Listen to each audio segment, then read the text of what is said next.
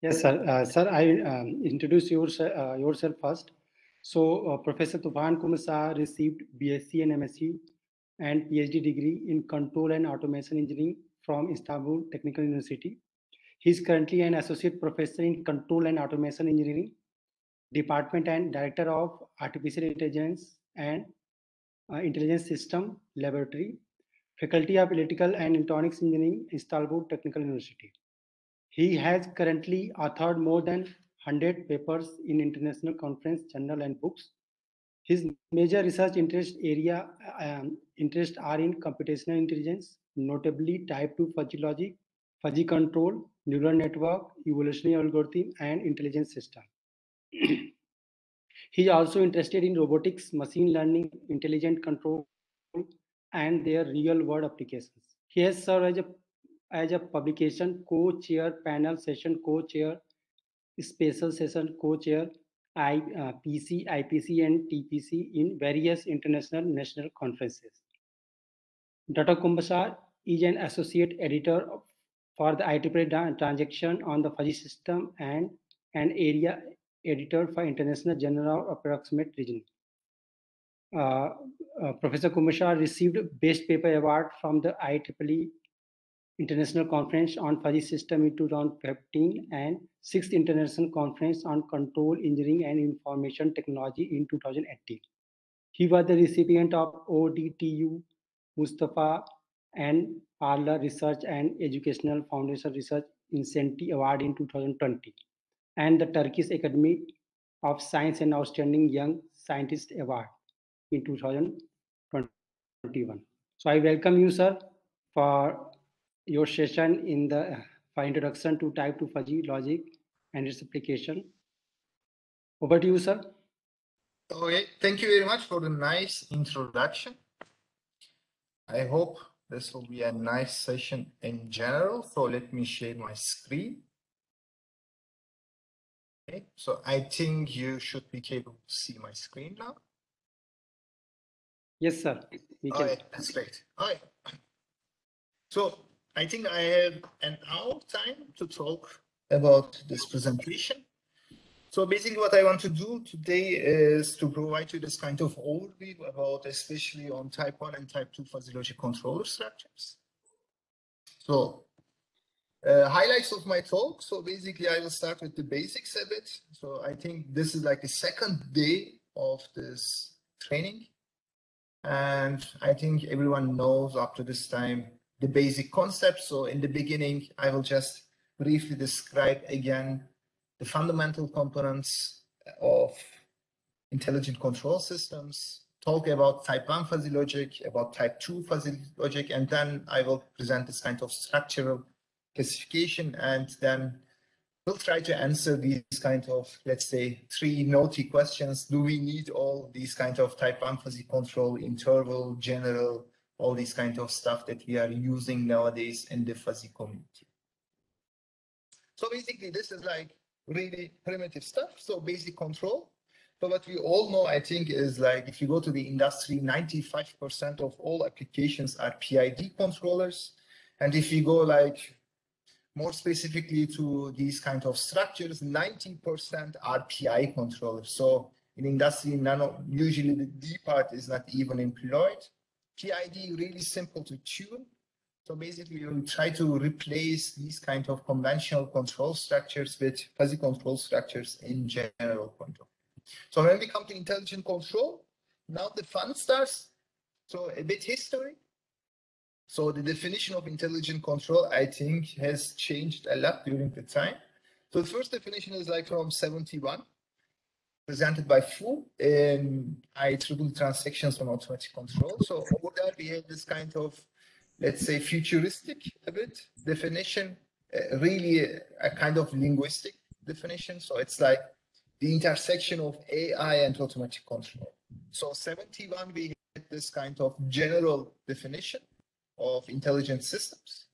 Then in 91, Narendra in IEEE control systems had provided this kind of, let's say, more formal definition. So now, as you can see, we have this kind of clearly definition of function knowledge. So we need functions.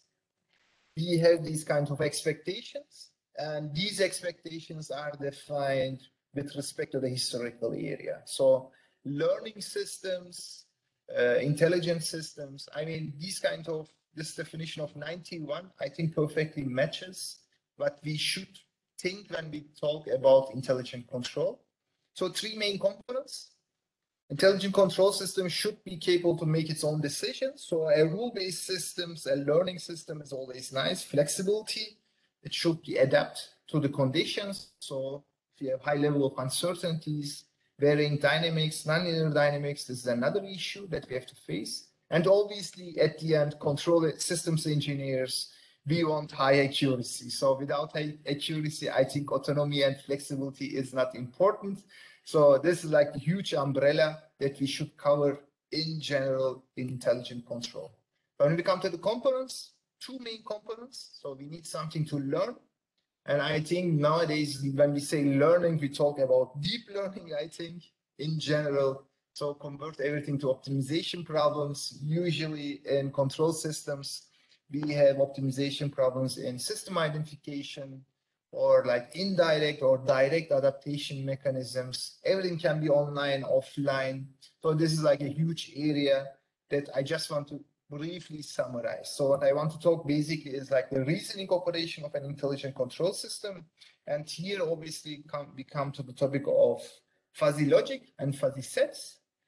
So the idea is like to make decisions with imprecise informations, but still useful informations, such that we are still capable to make high accuracy decisions with high accuracy. So this is like the ultimate goal in general. So everything is like in if-then rules. So just to remind you, so obviously 65 first structure was type 1 fuzzy logic systems.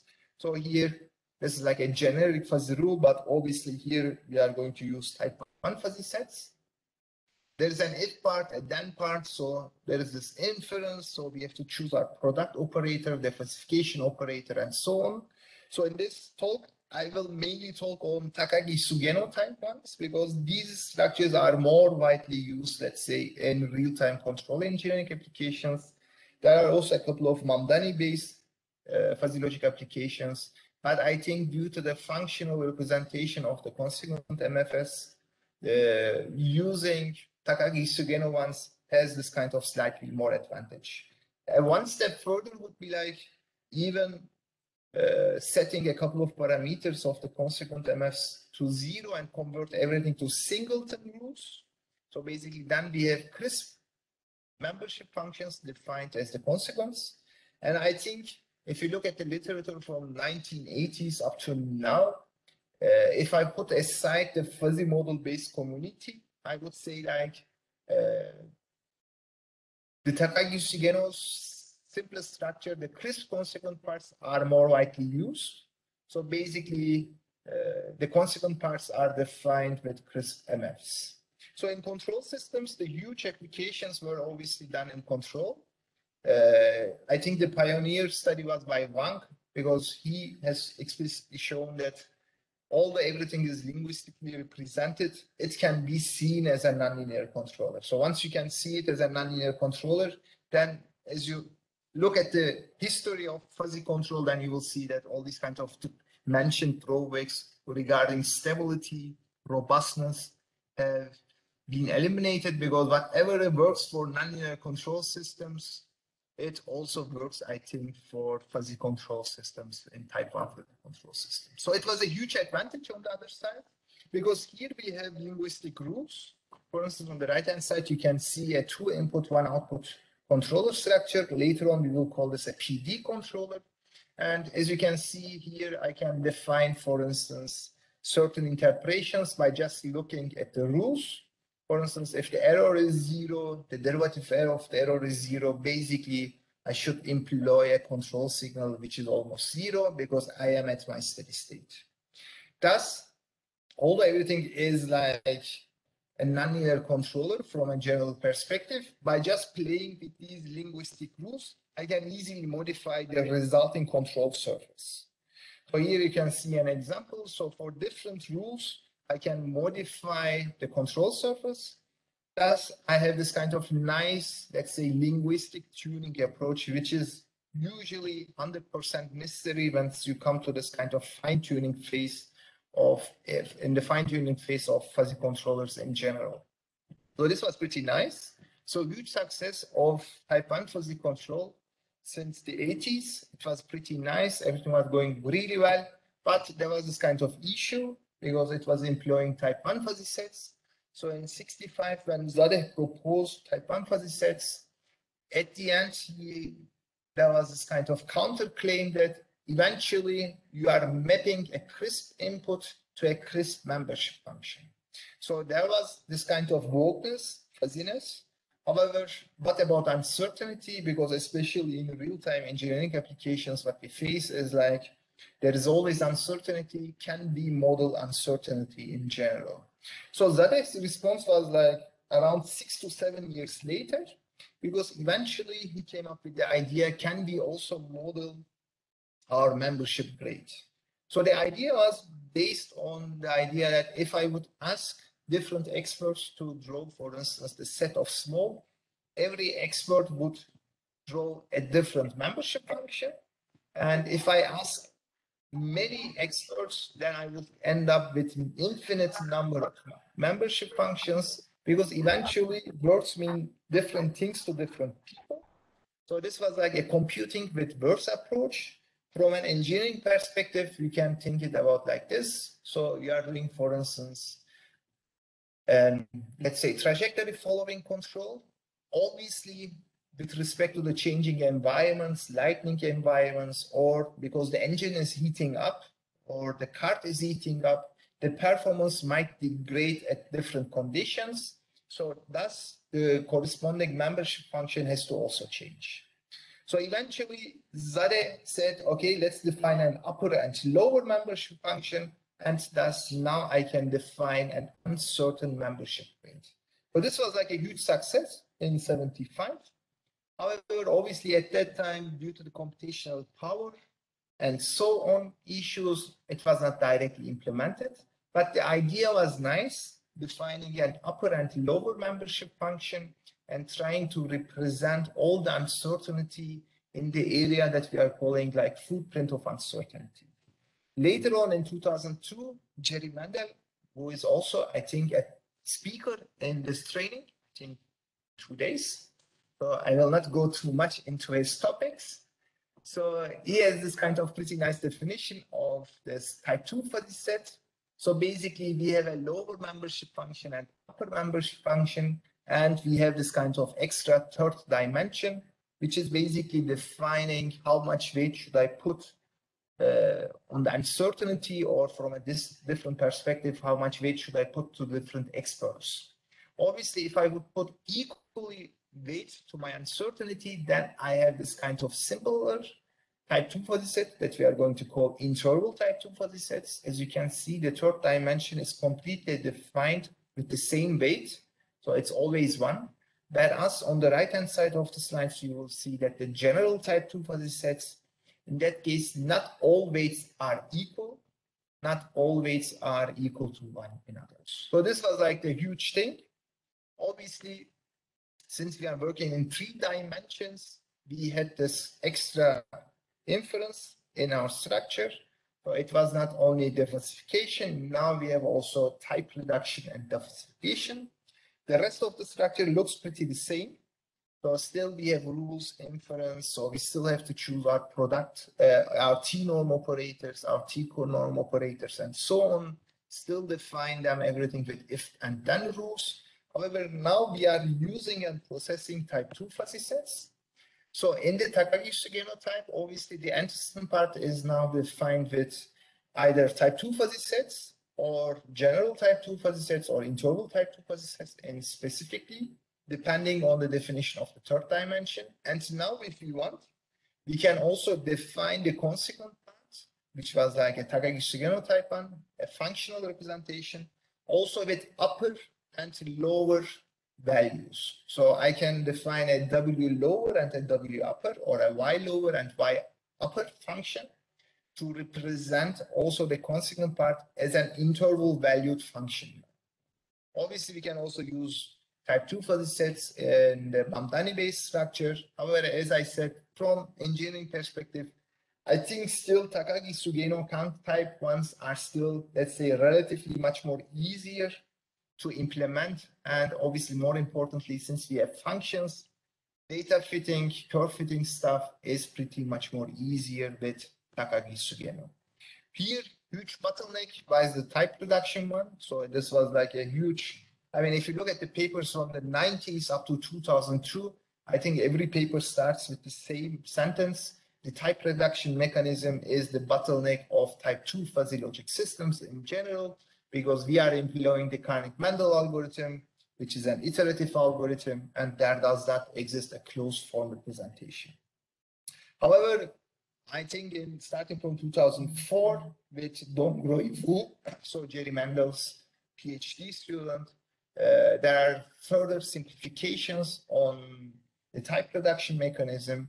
And in my own papers and in the papers of Donggroi Wu, it has been also shown that if the type reduction iterative algorithm is coded really nicely, or let's say if it's optimized, then the computational complexity is not that high as argued.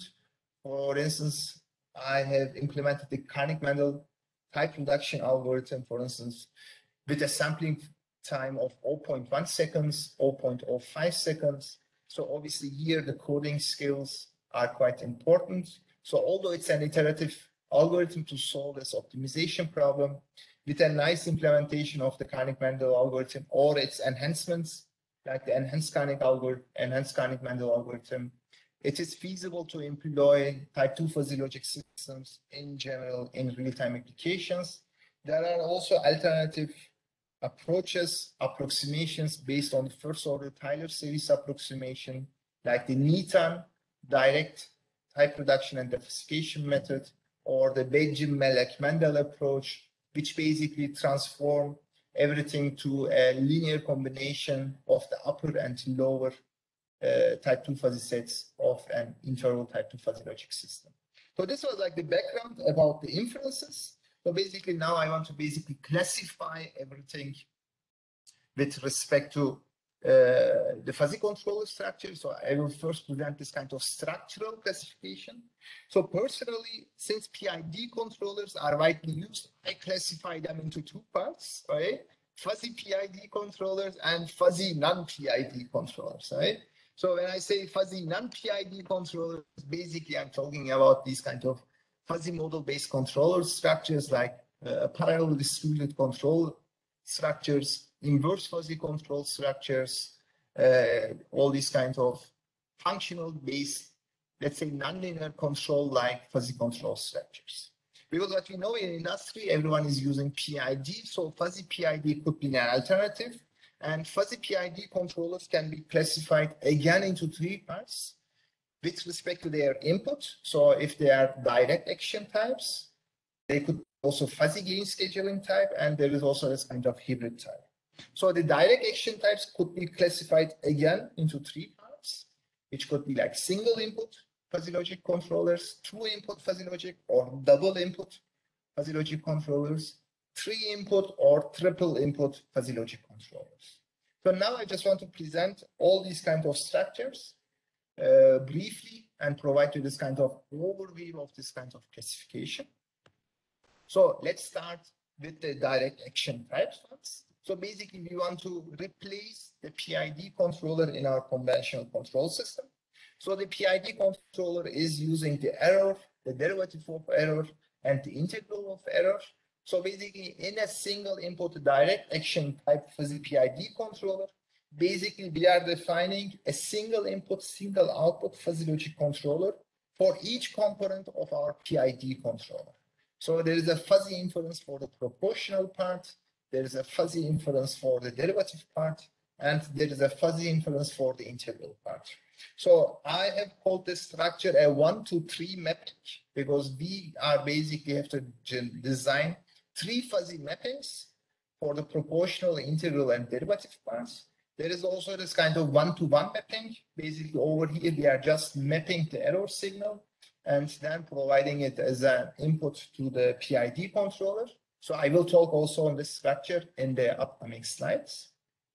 So the nice thing about these kind of structures, since this is like a single input, single output structure, basically it is relatively easier to tune the PID controller, the fuzzy PID controller, and still there does exist this kind of intuition that we have for PID controllers. So the proportional part is still valid, as you can see. The integral part is still valid, and the derivative part is valid. Another structure is the fuzzy PID structure. Before representing the fuzzy PID structure, I will shortly present the fuzzy PD and PI ones. So a fuzzy PD structure uses the same inputs as the PD controller, the error and the change of error. Here, due to the definition of our membership functions, obviously we have input and output scaling factors. The PI controller is basically a fuzzy a PD controller, a fuzzy PD controller in the velocity form, because here we have transformed the integral part to the end, to the output of our fuzzy controller. So this is just like a velocity form implementation of a PD controller. You can see it like this. A PID controller is basically a parallel connected one. So a PD parallelly connected to a PI, and we end up with this PD-PI structure. Obviously here we have two fuzzy inferences to be tuned, and obviously 4 input scaling factors and 2 output scaling factors. Lots of tuning parameters, and obviously under the assumption that both controllers use the same inference, I can reduce it to a single inference, which significantly reduces my input scaling factors from 4 to 2, and thus reduces my design complexity. So if you look at the literature, and if you, for instance, write in Google fuzzy PID controllers, I think this is like one of the, let's say, standard implementations of a fuzzy PID controller structure. It uses the error and the change of error and tries to generate a PID-like control signal. So you can see this one, get my pen. So you can see over here, this like as the PD part of a conventional PID controller, and this part is the PI part. So basically in between, we have our nonlinear mapping. So you can see this one as a PI-PD serially connected PID controllers. Obviously, we have also this kind of 3 input direct action type fuzzy PID controllers. Here, the first structure was presented with the error, change of error, and the integral of error. So 3 input dimensions. So my rule base is now a 3 by 3 by 3 rule base. So it's a 3-dimensional rule base. Writing rules is also not easy, especially if you have the integral of error. That's why this was also implemented in the velocity form. So the keyword is the velocity form. And if you look at the studies of Hao Ying, he has handled all this kind of stuff in the velocity form and tried to generate fuzzy PID controllers that are equivalent to PID controllers, and then obviously try to enhance the control structure. However, personally, I don't think it's easy to tune these kind of 3 input fuzzy PID controller structures because of the 3-dimensional rule-based structure. Right? So for the 2 input fuzzy PID controller structures, the first primary paper was by Lee and Gatland in 1906, and there is also the paper from Mizumoto at almost around the same time. So basically, they use these kind of phase plots and transient state responses to generate these kind of symmetric rule bases. So in the original paper of Lee Gatland, everything was defined with respect to this kind of sliding mode approach. However, with Mizumoto, I think we have came to this kind of more conventional PID design approach. So using the error and the change of error in order to guarantee that our resulting control surface is symmetric with respect to the origin and the other symmetric axis. Basically, we define certain symmetric axes over here. For instance, here for the 9 rule-based structure, we have symmetricity around our zeros. And again, for the 25 rule-based structures, we have again symmetricity. So in the original paper of Nizimato and Lee Gatland, obviously the number of rules is defining the quantization level of our surface. Thus, with a 9 rule-based structure, we can only generate, for instance, 4 main areas, so for more main plots, whereas for the 25 rule structure, basically we can define more areas with more precise rules. Obviously, 1960s, when we say about 1960, implementing a 25 rule-based fuzzy PID controller was a challenge. So for a really long time, everyone implemented this kind of 9 rule-based fuzzy PID control strategy. Nowadays, obviously, thanks to the computational power, implementing fuzzy PID controllers composed of 25 rules is also feasible. So the other structure is the fuzzy gain scheduling type PID controller structure. So here we have our conventional PID controller, and the coefficients of our PID controller are basically tuned by a fuzzy logic mechanism. Generating rules can be accomplished by linearizing the system at certain operating points, finding the optimal PID parameters, and then defining these rules to switch from one operating point to the next one smoothly thanks to our rules.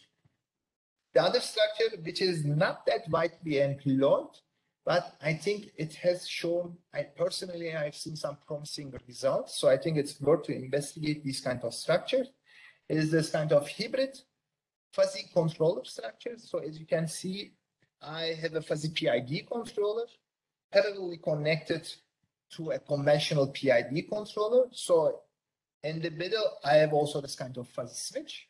So for instance, with this kind of crisp switch, I can easily switch from a fuzzy PID to a PID controller. However, I can also define here rules and an inference. And then I can define, okay, with respect to certain operating points, I should allow the PID. I should allow the PID. So it looks like I have some issues. Okay. No, I should allow the PID to operate at this point, and at other operating points, the fuzzy PID can operate. Or for certain operating points, they should collaboratively work. So basically, this was like a structural classification in general. But basically, I want to talk now is like on 3 controller structures. My personal favorite is the single input fuzzy logic control structures. As I underlined, single input, single output control structure, super easy to implement, and also pretty efficient. And since we are working in this kind of 1D dimension, they are also easy to design. So let me just show you briefly the mathematical description. So when we talk about a type 1 fuzzy logic system, here the type 1 fuzzy sets are defined with the bold lines over here. As you can see, the membership functions are 50% overlapping, or they are Rospini partitioned, that we also say. So for any crisp input, only 2 rules will be activated. This is nice. The consequent part are defined with crisp consequence. So since we can guarantee that only 2 rules are activated, for this single input type 1 fuzzy logic system, I can, for instance, now define the input-output mapping in a closed form representation. So if for a crisp input, it lies between 2 centers. So for instance, it lies over here between these 2 centers or between those 2 centers. So CI, the center points. Then basically the mapping is an affine linear mapping. And if the input lies around the origin, so over here, because C0 is always 0, to guarantee that we are symmetric with respect to the origin, then it reduces to a linear mapping. So basically, if you use a single input fuzzy logic controller, it is composed of 2 main functions. So if, for instance, the error lies between C1 and minus C1, it's always a linear curve. And if it lies outside this region, then it's an affine linear mapping over there. So if there are any questions, feel free to shout out. When it comes to the single input interval type 2 fuzzy logic system, as you can see now, I have type 2 fuzzy sets. However, the nice thing is that even for these ones, I can always again guarantee that at most 2 rules will be activated. So this property is pretty important because the Koenig-Mendel type reduction algorithm depends on the rule size. And now, since we guaranteed that thanks to our partitioning of our ancestor membership functions, then I can guarantee that at most 2 rules will be activated. And here we have this kind of switching point. And since n is always equal to 2, the switching point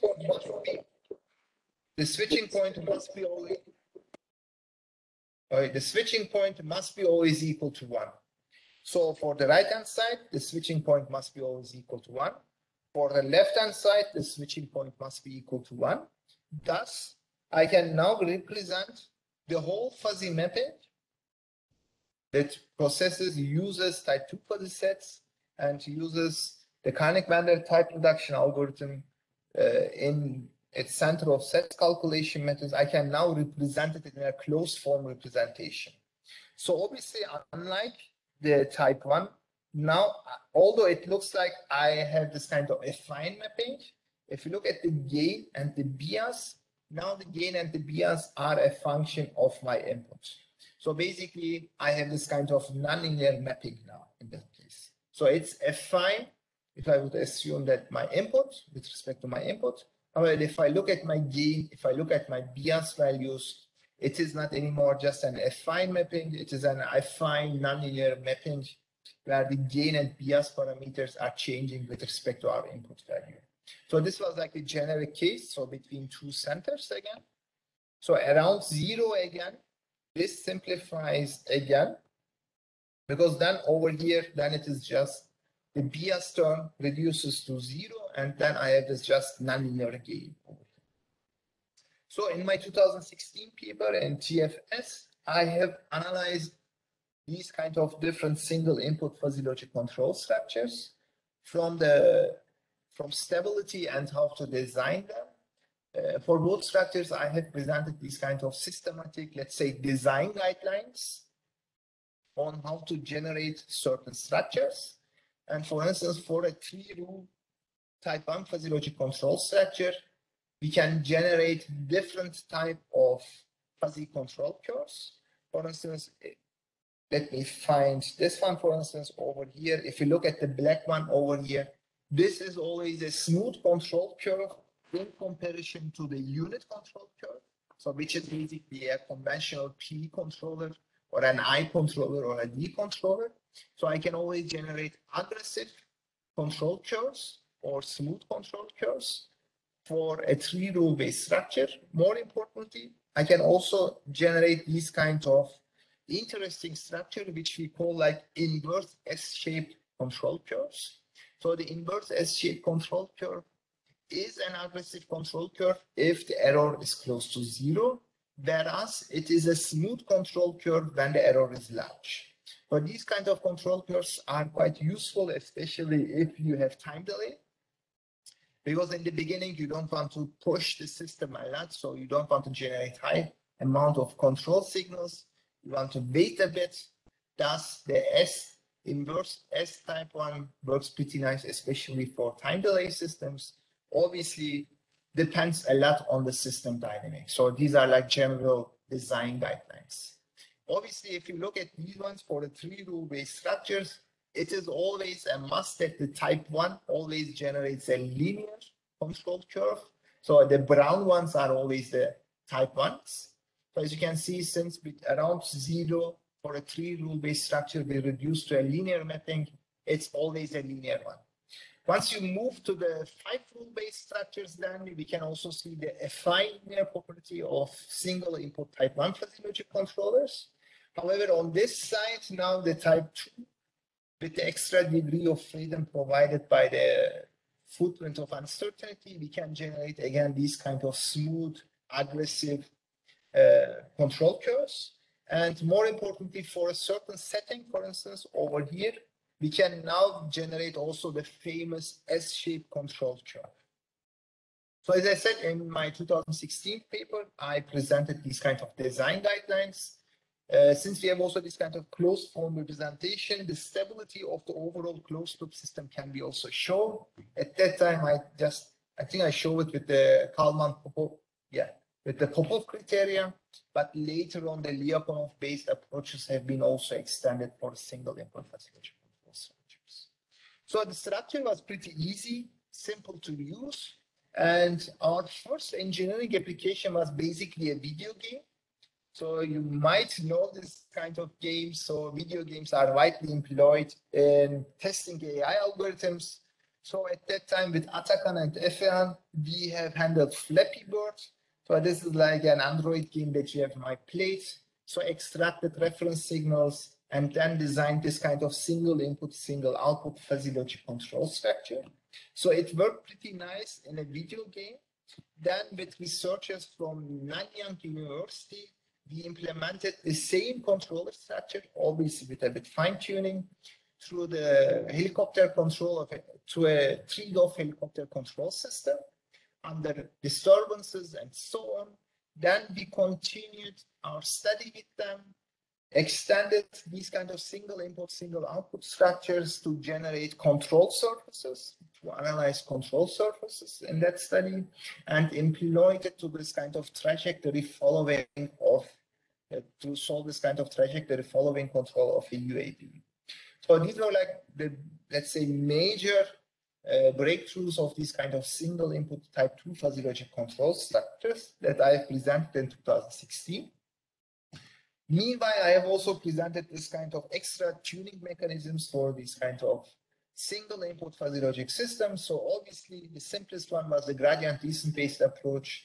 But if I am not wrong, there are also some studies where the deep learning based approaches are employed nowadays for the single input structures, or neural network based approaches are employed to tune these ones. The other structure that I want to talk about are the double input or the two input fuzzy logic control structures. So in the general perspective, since now I have two inputs, one output, I have this kind of three-dimensional control surface. And obviously it's not that easy in comparison to the single input one.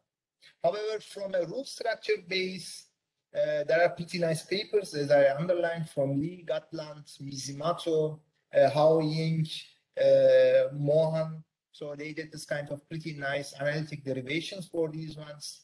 For the type 2 structures, again, Bridgen, Mohan, Melek, Jerry Mandel, Hani Hagras, they did a couple of stuff, Dongrui Wu, they did kind of pretty nice analysis on how to analyze the input-output mapping.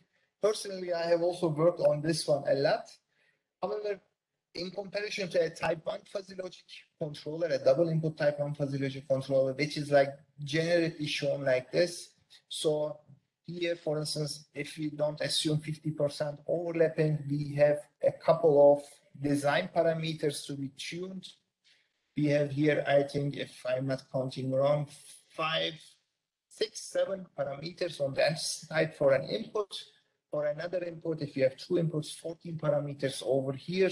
And if you prefer consequent MFs, then we have around 19 to 20 design parameters. So even for the type 1 case, usually we prefer here Ruspini partitions of 50% overlapping ones that I've shown in my previous slide.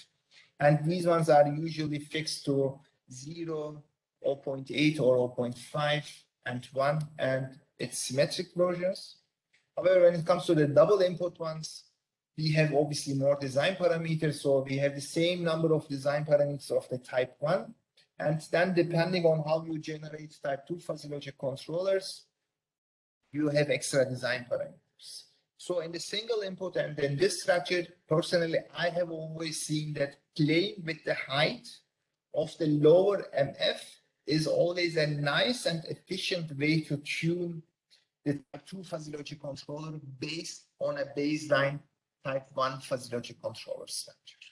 So in the single input structures and in the double input structures, what I have always suggested is construct your type 1 fuzzy logic controller first. The membership functions of your type 1 fuzzy sets should be defined as your upper membership functions, and then just by playing with the height of the lower MF, try to generate a footprint of uncertainty and obviously try to enhance the performance. The rule base and everything should be directly set to the type 1 fuzzy controller part. Obviously, if you want for the type 2 fuzzy logic controllers, you can also handle these ones as extra design parameters. But eventually, we don't want to increase the design complexity of our controller. So in a type 1 controller structure, we have also 4 scaling parameters to be defined. So Duan in 2008 presented this kind of pretty nice approach about internal model control scheme, or as I've done in 2014, you can handle everything as an optimization. So if you are using and processing type 2 fuzzy logic systems, type 2 fuzzy sets and defining fuzzy controllers, then it is not that easy to define an input-output mapping. So usually analyzing these kind of input-output mappings, so there is a question, I think. So I cannot see exactly my chat screen, sorry.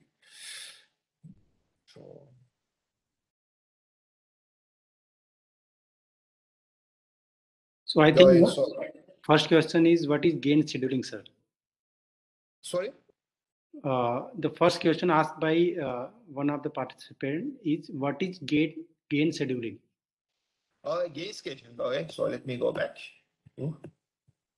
That was pretty before, I think. Okay. Some time. All right, so gain scheduling is like you have a PID controller. Okay.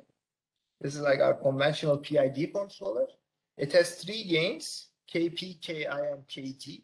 Usually we are using pole placement, root locus design, or the Ziegler-Nichols approach, the Cohen-Kuhn approach to set these ones. However, in setting these ones, we need a linear model. And if we have a nonlinear model, basically we linearize this linear model around an operating point and find the optimal, or let's say suboptimal KP, KI, and KB coefficients. Then for a different operating point, you can repeat the same procedure. And then for a different operating point, you can repeat the same procedure. And then you have this kind of set of solutions of PID gains. And by using this kind of set of solutions, by looking at the operating points, which could be defined by the steady state values, by your reference signals, or if you want to also take account the transient state dynamics, then you have to also take the error signal. You can basically tune the proportional, the integral, and the derivative gain with the fuzzy logic reasoning mechanism. Okay?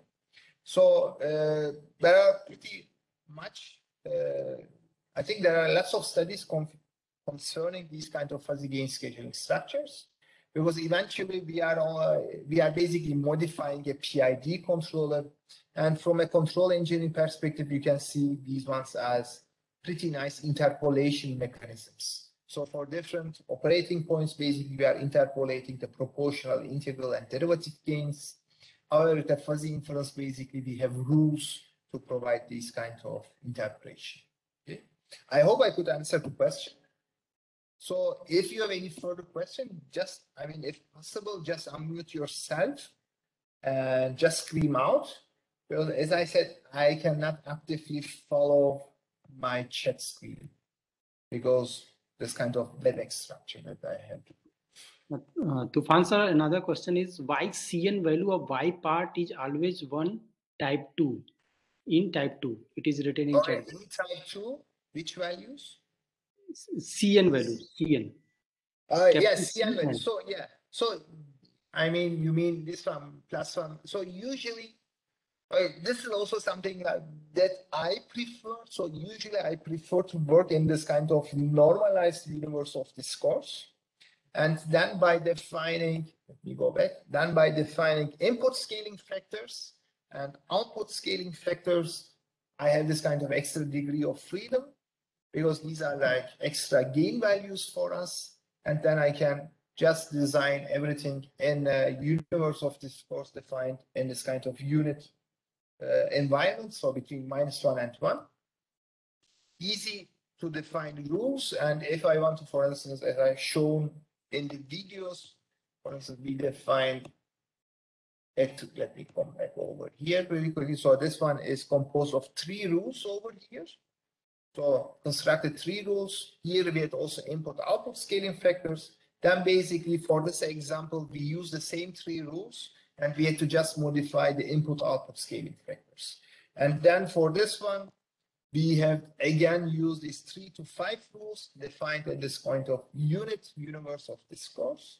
And then that again, by just playing with the scaling factors, we were capable to deploy directly the same fuzzy infrastructure for different systems. So this is always nice to work between this kind of interval between -1 and 1. So it's also, I think this is a habit that I have from my machine learning approaches about these kind of normalization, standardization approaches. Because working in this kind of -1, 1 environment, it's personally for me much more convenient. And if it comes for applications, I can easily use the same fuzzy inference for different systems. I have to just retune, fine tune my input and output scaling factors, right? So let me move on a bit because I think I have around 12 minutes. Okay, so yeah, with the double input one, usually what we do is this. Kind of numeric analysis. So we perform simulations, try to analyze the differences between our control surfaces. So either we analyze everything with respect to its type 1 counterpart or with respect to its conventional counterpart. So with MATLAB, these kind of simulation environments, we are generating heat maps. And then by looking at these heat maps, we try to convince ourselves, okay, if I play with this foo parameter, then the aggressiveness around a certain region increases, whereas the aggressiveness around a different region decreases. There are also some analytical approaches. If you look at the literature, mostly there are for rule-based double input fuzzy logic control structures. We have also personally worked for higher rule-based structures. Over there in 2014, we came up with this kind of boundary function representation. So try to represent the left and right switching points of the Koenig-Mendel algorithms with 2 boundary or 3 boundary or 4 boundary functions. Once we have these kinds of boundary functions, then we could guarantee that inside this boundary, only this control action will be active.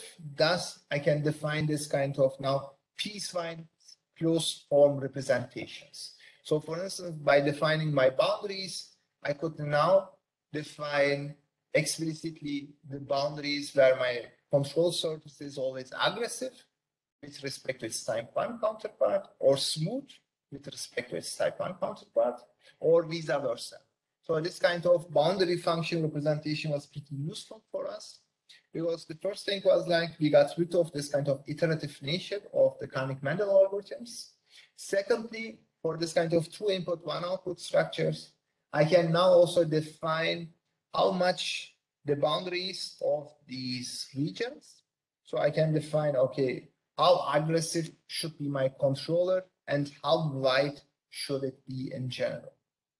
Obviously, if you are curious about the resulting control actions, they look nasty. So we have this kind of really complex ones. It's not easy to comment on the resulting control actions. As you can see here, for instance, in this example, we have 3 active control signals for different switching points, which are activated with different boundary functions. Analyzing these kind of control signals is not easy in general, so we didn't end up with this kind of pretty nice PID-like, let's say, representation. Usually we have these kind of complex representations, not easy to analyze. We have done a couple of primary studies on these ones. There are under certain, let's say, constraints on the inference or center of sets calculation methods. It could be like simplified. However, simplifications means you are getting rid of some extra degree of freedom, so degradation of the performance. So what we found really useful is that using these kind of mathematical closed form representations to design self-tuning mechanisms. And thus we came up with this kind of really simple structure by using the derivative information of these ones, right? So since I'm running a bit of time here, I will just briefly show you a couple of applications that we have done with the true input structure. So for instance, in the trajectory tracking control, this was like an optimized type 1 fuzzy PID controller versus an optimized PID type 1 and a self-tuning type 1 fuzzy PID controller. And the optimized type 2 fuzzy controller was usually outperforming these ones. We also implemented like almost all self-tuning fuzzy control structures, type 1 fuzzy control structures, and compared it with a type 2 fuzzy controller. Here we had this kind of training reference trajectory. So at this training trajectory, the parameters of all controllers were fine-tuned and tuned, and then we tested them on different operating modes, right? So if you want, you can check the papers for details. Finally, I want to talk about general type 2 fuzzy logic controllers a bit. So here the main challenge was we have 3D membership functions. If you look at the literature, there are two different representation approaches. The first approach is the Z-slices approach proposed in 2002, I think 2006, 2005 by Christian Wagner and Hani Hagras. At the same time, Jerry Mendel also proposed this kind of alpha cut based approach. So for instance, here on the left-hand side, you can see the Z-slice representation, and on the right-hand side, you can see the alpha plane representation. Later on in 2012, Jerry Mendel has obviously shown that both representation, although they are mathematically looking different, eventually they are mathematically equivalent. So whatever you can do with the alpha plane representation, you can also do with the Z-slice representation, and so on. So personally, I also worked on both representations, but also with the two guys. So I work with Hani Hagras with the Z-slice representations, and quite recently with Jerry Mendel with the alpha plane representations. So I just want to give you now this kind of brief overview of what's going on.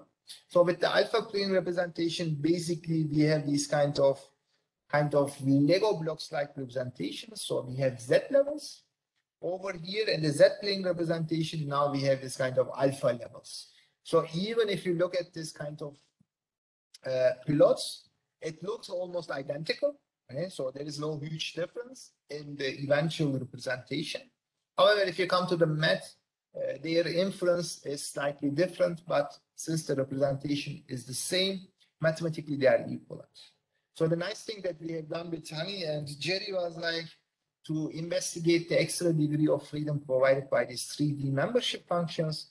We came up with this kind of again, design guidelines, design approaches, either using this kind of Z-slices based approach or this kind of alpha plane approach. And then we tried to provide this kind of interpretable design parameters. So instead of providing interpretation to the fuzzy rules, fuzzy surfaces, we try to provide interpretation to the design parameter. So what's the effect of a certain design parameter? Eventually, in both studies, we came up with this kind of two main design parameters. So we have a shape design parameters, which is shaping the resulting control surface. And then we have a sensitive design parameter, which is basically shaping how much sensitive should my mapping be with respect to a certain input. So in both structures, we employed everything in real-time applications. With Hani Hagras, we employed everything to this kind of mobile robots. With Jerry Mendel, that the study we have focused on, we implemented everything to this kind of UAV structure. So it's like a parrot member mini drone structure that we have in our lab. So this is like a brief overview about general fuzzy logic controllers, double input fuzzy logic controllers, single input fuzzy logic controllers. My personal favorite is always single input because of the simple nature and efficiency. Final words, whenever I make these kinds of, let's say, presentations, I always try to cite Professor Lüben. So I was teaching not a long time ago process control in our department. And over there, Professor Leuven is like this kind of big guy. So you can think about him like Isaac Asimov of process control. So he stated in one of his talks like these kind of 3 laws of process control. So the best control system is the simplest one. So in general, if the PID works pretty nice, don't go for a type 1, type 2, or general. If you need fuzzy controllers, try the single input. If you are satisfactory with this one, then you can move to the double input one, add adaptation mechanisms and so on. Although we say that everything is like model 3, basically we have to understand the process. So the UAV dynamics are not equal to the dynamics of a mobile robot or a UGV. So we have to this one. And eventually, in order to tune all this stuff, we need a model that has some kind of fidelity. So we have to get these kinds of models. Otherwise, we end up with this kind of Maslow's law. So eventually, if you think that type 1 fuzzy logic controllers or type 2 fuzzy logic controller is going to solve all problems that you are going to face, then basically you will always have this kind of nail problem. You will think that everything is a nail and you have this kind of fuzzy controller as a hammer and try to bam and fix everything. This was also stated by Ludwig Zadel, so rest in peace. So he stated also in his talks, this is, I think, a Chinese proverb that when the only tool you have is a hammer, all your problems look like a nail. Okay? So that's it that I want to talk about. So I think I managed to compute everything in 59 minutes. So I think we have a couple of minutes for question and answers. I think if I get rid of my presentation, I can see all of you much more easy. All right. So, sir, one question from the chat box is: in single input fuzzy PID, all the gains are function of error only. Is it a drawback? Question mark. So let me open the chat now. Okay, for all the gain functions of the error value. So let me go over that again. So single input, my favorite ones.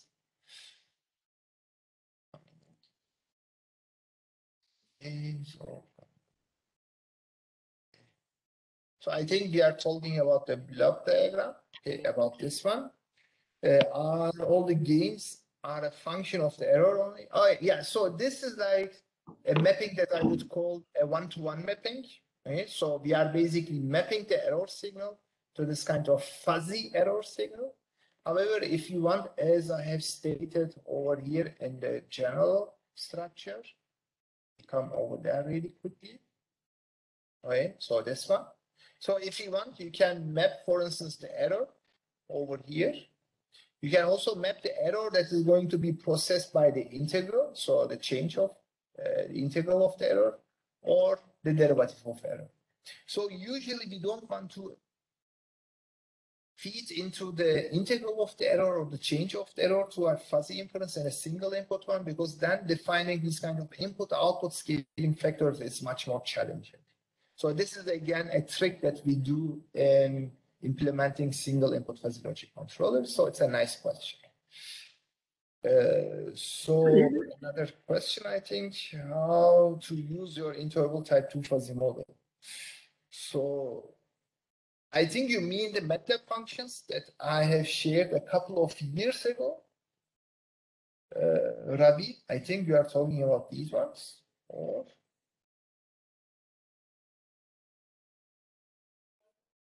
I think so. So right now, unfortunately, the user interface is down. So because with the new MATLAB versions, we have these kinds of compatibility issues. I also talked with people from the networks. They also kindly offered their help. So right now we are trying to, let's say, design a new inference for our type 2 fuzzy logic toolbox that we have shared open sourcely. Hopefully it will be soon online. But meanwhile, I also have seen that the MATLAB people are also started to implement or providing support to type 2 fuzzy logic systems. So either you can use the one from MATLAB directly, or you can use our open source codes. So although we don't have an inference right now, so we don't have a GUI, let's say, all the functions are open source. So membership function implementations, all these kind of different type reduction algorithms that I shared with you. I think we are supporting around 9 to 10 different type reduction algorithms. More importantly, if you have this kind of crazy idea of coming up a different type reduction algorithm, we also support custom type reduction algorithms as long as the input-output mapping of your function matches to our toolbox. I think this is like the question that Ravi asked. So soon we will provide a new GUI, but don't ask me when, right? So it takes more time to test all these kinds of user interfaces in different computer environments, especially if you are using, I think, Apple stuff, right? So in Apple, it's not always working nicely. So we are having struggles to provide support for Apple products. All right, I think so. Ravi said this one. So any other questions from the chat? Let me double check. Provide feedback links. So I'm not sure what. So one of the questions is how to implement type 2 FLC in MATLAB.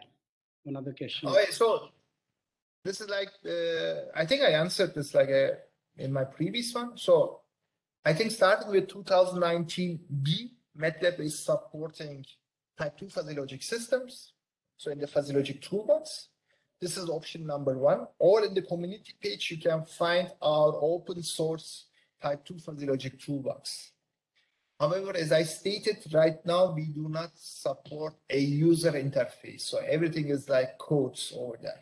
However, there are some nice examples. So if you just press F5, then you can easily run the codes and then just modify the FIS files of a type 2 fuzzy inference. You can, for instance, easily implement your 2 input, 3 input fuzzy control structure. There is also a Simulink example that also works pretty nicely. So we have also Simulink diagrams for MATLAB Simulink. So one of the questions from my side, why the single input is famous for you?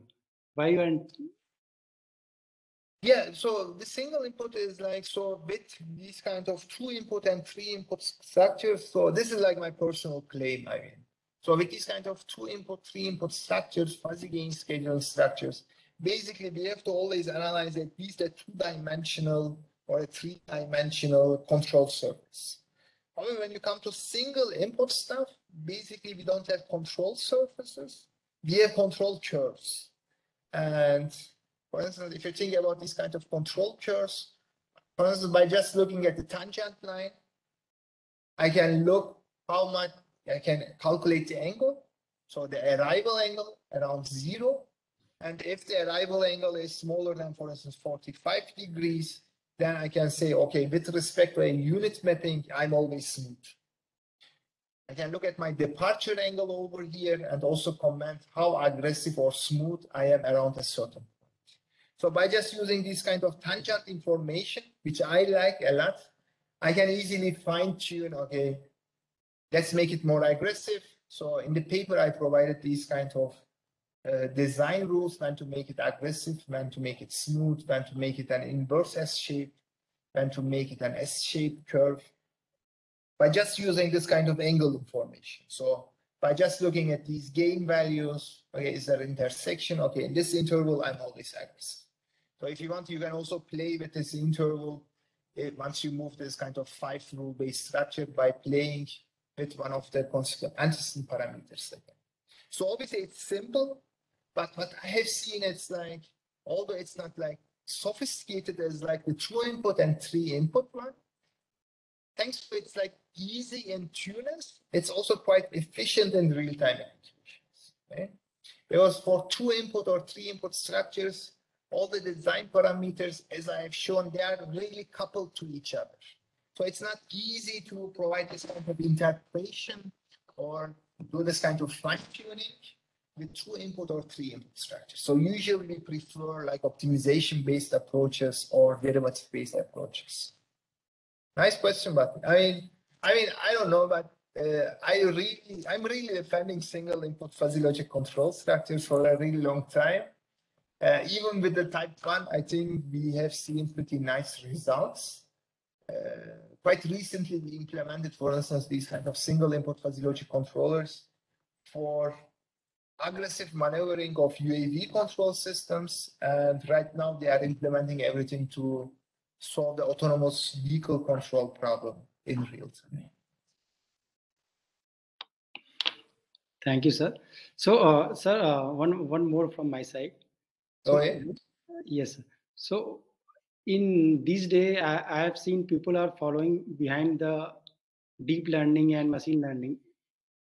So, what is the role of fuzzy in that application? Can we hybridize both the things? Yeah, so this is a pretty nice question. So I'm asking this question for a really long time myself. And also we have this kind of discussion in our fuzzy community. So personally, right now, I'm almost about to conclude a project regarding this one. So the fusing of deep learning and fuzzy logic systems. So our research question is how and why to fuse deep learning with fuzzy logic systems. So basically, up to this point, we have seen that there is lots of benefit from the deep learning side to the fuzzy community. So obviously, handling, modeling big data is nice. We have also, for instance, published a paper where we use this kind of knowledge or knowledge distillation to enhance the learning,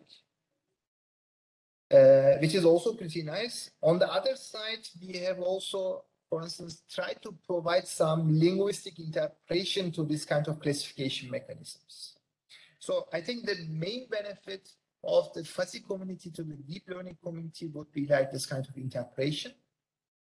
So can we use these kind of rule-based structures to provide interpretation? Quite recently, Gerrymander, he published this kind of nice paper. He might talk about this one, I'm not sure, about critical thinking. The idea was pretty nice about, okay, maybe I cannot provide direct interpretation, but can I provide this kind of critical thinking? So what was like the main factors to make my decision? So this is like a huge thing still going on. For instance, this kind of single input fuzzy logic control structure, as I said, I am a huge fan of these ones. We implemented, for instance, these ones also as activation functions. Because if you look at these kind of mappings, you can also see, for instance, this kind of ReLU, ELU, PRELU, so exponential Leachy activation functions. So we can also define these kinds of activation functions. And then we have, for instance, quite recently shown that by implementing these kind of single input fuzzy logic controllers, which I propose as a control structure, if you implement it also as an activation function, you can also enhance the learning performance of a deep learning model, which was also pretty nice. Great, sir. You have given the hint to us also. No, I mean, as I said, this is like a huge area right now, deep learning, big data. So where is the place of fuzzy logic in AI? Are we an outsider? How can we push more forward? But I think there are pretty nice applications of fuzzy logic systems, especially from the image processing side. So I think in the image processing side, using fuzzy sets and systems as filters, I mean, over there is a huge benefit. So there's a question, I think, yes, we have worked on these control surfaces and we have implemented some using them, what is referred in the paper, but we have also not changed this and we also keep it equal. Oh yeah, so as I said always, playing scaling factors is much more easy in general. So we just want to keep the rules, the membership, the consequent MF fixed. But it's a plug and play. So you can use the same rules for a UAV, drone, I don't know, mobile robots by just fine tuning your scaling factors. Okay, so I hope this was an informative lecture. I tried to squeeze everything in 1 hour. I think there is another lecture right after me, right? Yes, sir. I will again discuss about type 2 only. Okay. So this is academic type of questions. So any, if anyone want to apply for postdoc under you, what are the procedure? Yeah, I mean, for postdoc positions or PhD positions, I mean, here, I mean, I'm receiving these emails. So in Turkey, it works like this. We have this kind of general admission system. So in that case, I'm completely out of the loop. Okay? So we have this kind of community, and this community decides whether you are accepted to master's, PhD, and so on. So I can only get involved once you are accepted to the master's and PhD. So unlike in Europe, it is not like whatever I say, it is like, first of all, the commission has to say, okay, you are accepted, and then we can start talking about doing a master's and PhD. Otherwise, So what about postdoc? with postdoc, the university has some opportunities, so providing some certain amount of funding. And besides, we have TÜBİTAK, which is like the Turkish NSF. You can think it like this. So our Turkish Science Foundation Fund, they are also providing some opportunities. And besides, if I have an ongoing project, there is also a possibility to join this ongoing project as a postdoc. But I am about to conclude now my projects. So 1st of January is my deadline. So I have to write a couple of closing reports, and hopefully I will have new projects, I think, at March or April.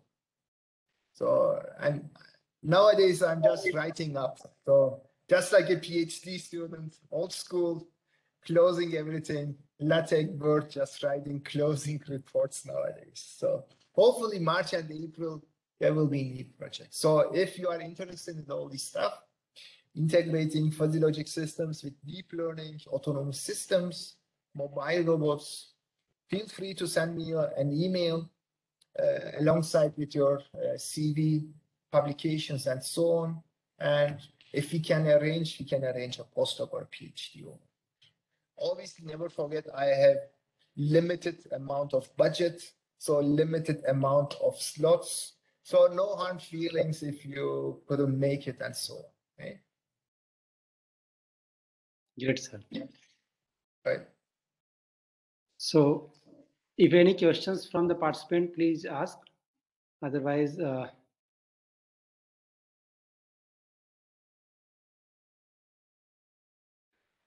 sir, one submission from my side. In my PhD duration, you have helped me a lot through the mails, if you remember. And your toolbox is also helped me a lot while implementing type 2. Oh, that's great to hear. That was the whole idea, I mean, because just putting out this kind of open source toolbox. But as I said, unfortunately, the user interface, I think it's not working anymore after 2019B, because this is the feedback that we have received. So it only works in old MATLAB versions, I think, nowadays, because MATLAB is changing, improving the overall structure all the time. So I just want to give all stuff to MATLAB and let them deal with this kind of maintenance. So Jerry Mandel warned me about this one. Keeping maintaining toolboxes is difficult, especially if it's not your full day job. But it's always nice to hear that the toolbox works for you or other researchers, because it looks like the fuzzy logic toolbox of MATLAB easy to use and easy to implement. So really happy to hear that the toolbox helps someone in the academia. So you made my day.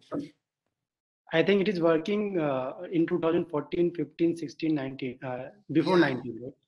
Yeah, before 19. I think it's working over there. Okay. Because I have used a few things in few paper right now. So that's why I thought. Oh, yeah. Nice to hear that. Cool. So thank you, sir. Thank you very much for your wonderful talk. Right. And you have covered almost all the PID, fuzzy PID, and single input, 2 input, 3 input. And I think I have read all the papers while doing PhD. Oh, yeah. Thanks. Thanks again for the invitation. I hope it was an informative one. And I hope after this presentation, we will have more single input fuzzy logic control. Yes, sir, I will try. Okay, so I hope you will have a nice training seminar continuing on. Yes. The presentation looks pretty nice, all the people. So personally, from the fuzzy community, I would like to thank you that you are organizing this kind of pure fuzzy control training session. All right, thank you very much for that. Thanks a lot, sir. Thanks a lot. All right, so let me so this one. All right. Thank you, sir. All right, have a nice day. See you Bye-bye, soon. sir. Hopefully. All right, bye.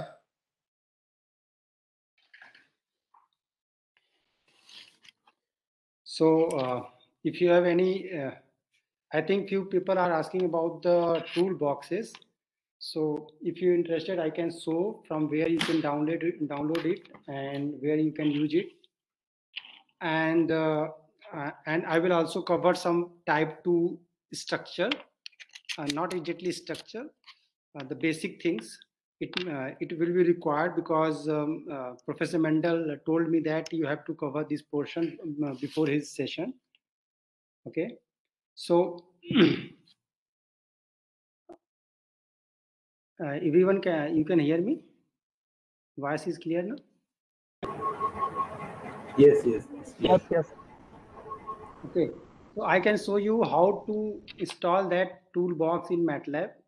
That is Tufan, sir. The toolbox is made by Tufan, sir.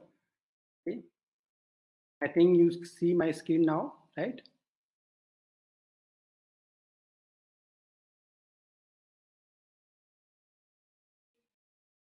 Okay. So if you simply write interval type 2 fuzzy logic toolbox, it is available in MATLAB. And from here you can download it. But as per Tufan, sir discussed that it is not working in after 2019 B, right? Because it is created in 2014 and later on sections, later on MATLAB, right? So, but if you have an older version, you can use it. Still, we are using that particular toolbox, but I most of the time I used in form of the coding kind of form, right? So it is very easy to implement if you understand the type 1 toolbox and its mathematical or its coding part. It is very easy for you to understand type 2 also, right? So these are the toolbox. You can simply download it from this particular site, and this is available in MathWalk, right? Also, you can see this. This is the Tufan sir page. Everything is available here, right? So I think okay. So toolbox section is also here. You can see type 2 fuzzy file your system with your open source MATLAB syndrome toolbox. So when I am working as a PhD student in 2012-13, right? At that time it is working properly. It's still working for the older version. Okay. So any doubt regarding toolbox, if you have it, you can ask me directly here only. Otherwise, we'll go for my slide. Please unmute yourself and screen is visible to me, you, everyone? Yes, sir. Are there any open source simulator for FLC? Yes, open. I don't know about simulator, but MATLAB has fuzzy logic toolbox inbuilt in it. You can use it very easily, right? And type 2 also you can use it, but as he said, it is working before 2019 B, right? So right now I install 2021 B, right? So it is not working. So I thought that maybe it has some problem with my PC, but I don't know exactly that it is not working after 2019 B. In this session only I got to know. Hello, Okay, sir. I hope. Sir, Yes, I have please. a question. Sir, 2018, MATLAB 2018, it will support, sir? Yeah, it will support. Okay, I'll try to do it, sir, but I could not able to do it. Is there any procedure explained in the, sir, explained here in the web page? Okay, I can show you, right, in my MATLAB.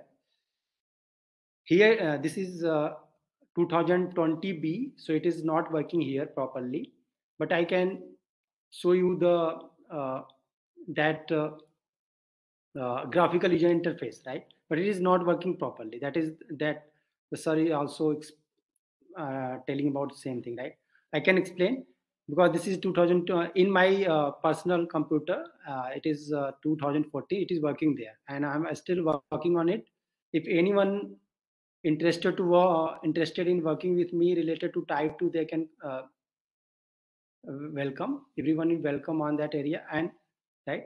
So just wait. When here you can see that it is 2020B, right? So I can show you how the toolbox can be downloaded and can be used. So simply write type fuzzy type 2. Then because this MATLAB has installed type 2, if you have not installed, it will not work. Simple, right? So you can write fuzzy type fuzzy type 2, I think.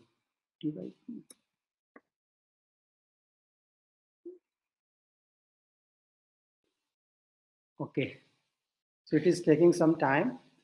Yeah, this is a editor window, right? This is type 2 editor window, and here you can see that if you install, if you do something, it will not work. There is some problem with this one, right? So as he said that Professor Mendel and he both are suggested to the MATLAB. You can MATLAB has actually a big team. They can work on it and they can resolve any type of problem. So I think they hand over to the MATLAB in this case, right? So I can show you how to install. Where is the PPT? Okay, just a minute. Okay.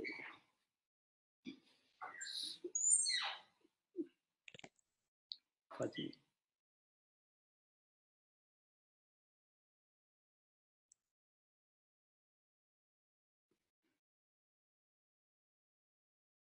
So this is a toolbox I have downloaded from there only, and here you can see that all the information regarding this toolbox is given here. This is the manual. So this is the manual. If you download that particular software from Tufan surface or from directly from the MathWork, you will get that particular file, right? So here you can see that this is the installation procedure.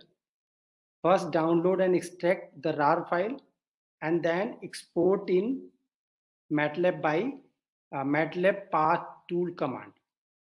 Navigate directly to you just extract it into a down below the.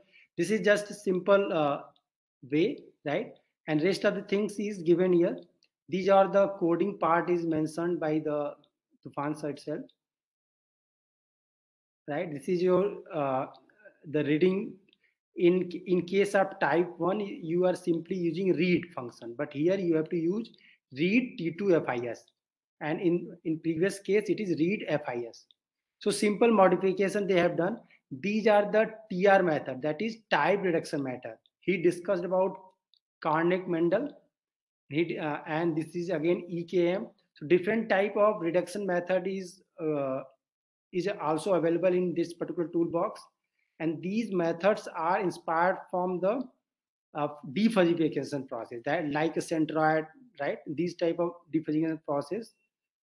And another function evaluate. In case of type 1, it is simple EVAL, but in case of type 2, it is evaluate type 2.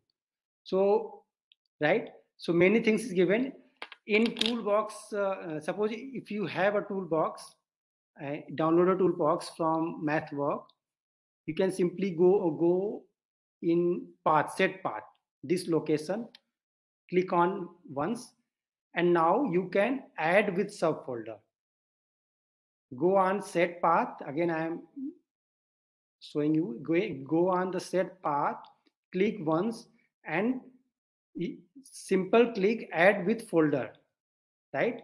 So all add with folders, and now it will direct to your location. You can simply go on that particular folder and click all the folders, right? And open it, and it will uh, show in this particular location, right? Right, and save it. These are the procedure, because we have already installed that particular toolbox, so I'm not doing again, right? This is the procedure. Similarly, you can do for the, okay, I think it is installed. Here you can see that these are the things, right? So very simple way, add with folder and save it.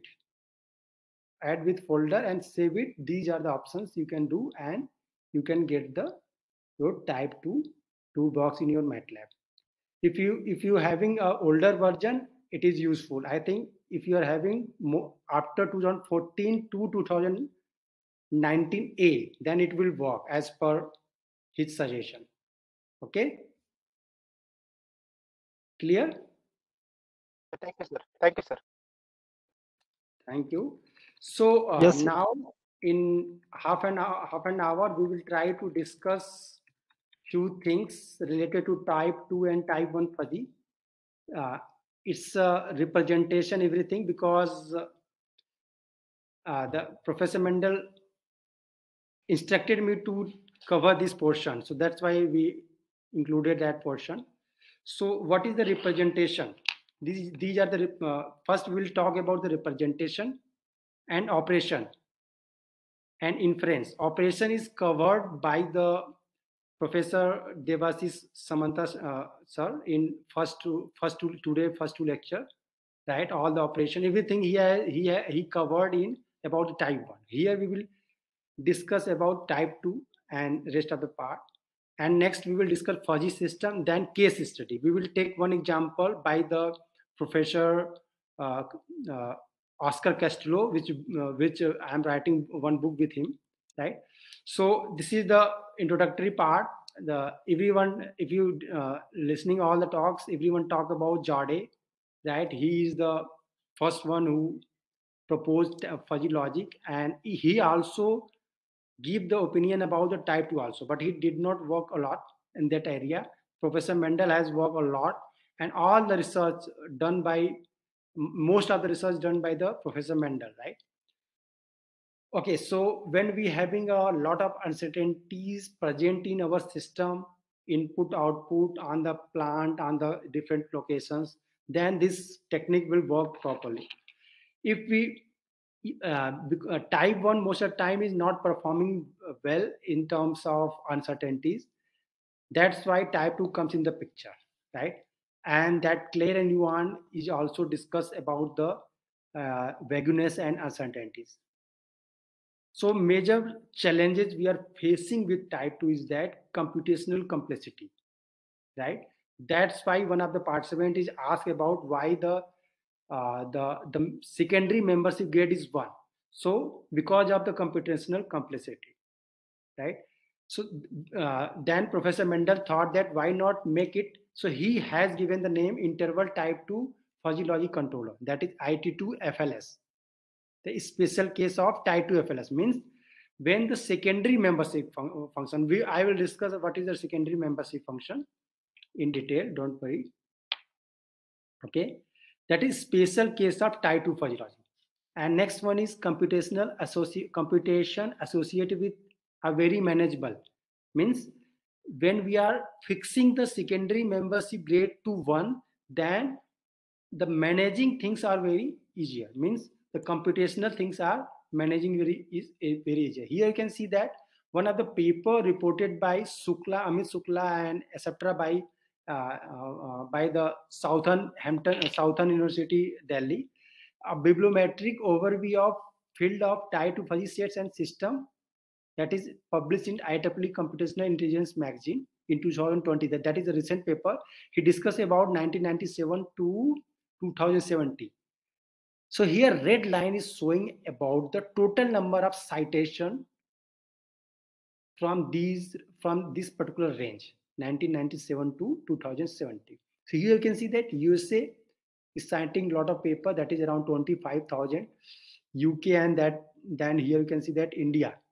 So very less number of research is going on in field of type 2, especially type 2 in India, and countable number of papers are working this area, right? That's why I thought that we should arrange one FDP session on that particular special area, because this is very specific area, right? So this is the main motto for me for this particular talk, FDP, right? So now we will talk about disadvantage, why we are facing a problem with what are the exact problem with fuzzy logic, right? So as we see in many literature, if you going through, right, the many improvement we observed in conventional fuzzy logic controller over their conventional counterpart. What is conventional? Conventional means PID, the different conventional control techniques, right? But they are usually not effective in those cases where system to be controlled as system with uncertainty. Means if system has uncertainties in terms of environment, in terms of sensor data, right? So in that case, this particular conventional fuzzy logic controller, that is type 1 fuzzy logic controller, fails. In that case, we are expecting new thing, that is type 2. So what is the draw? What exactly where we observing the uncertainties? That is 5 different type of uncertainties we observe in literature. That again, this was given by the Professor Mendel only. Uncertainties in the input, and you know that uncertainties in the input is observed like, so if you're familiar with control system, that is your input, that is reference input, and this is your FLC. Suppose here we are applying FLC, and this is your plan, right? So here you can see that this is your reference input, right?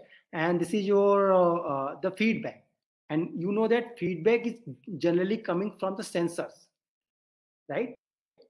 So sensors may be noisy, and that noise data will be fed back to the reference, and then error signal will be generated. That error signal may be noisy because of sensor data, and that uncertainty is known as uncertainties in the input.